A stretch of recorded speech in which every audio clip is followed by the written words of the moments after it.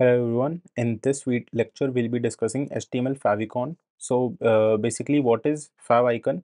It is basically a small image that is displayed next to a page title in browser tab.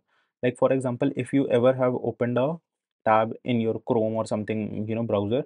So this image, this is favicon image that is displayed to the left of the page title in the browser tab like this.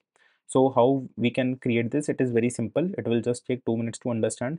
So what we need to do first, we need to go on our code, and inside the head section when we write the title, so the title will come out whatever we need to write on our tab, the heading of it.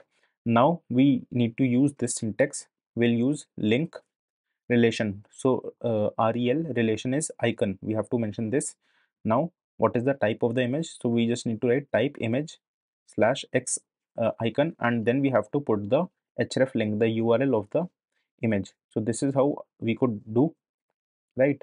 And favicon file format support. So in Edge, Chrome, Firefox, Opera, Safari, every type of image is supported. You could see everything is yes. So this is how you could use link, and you could just make a favicon out of this.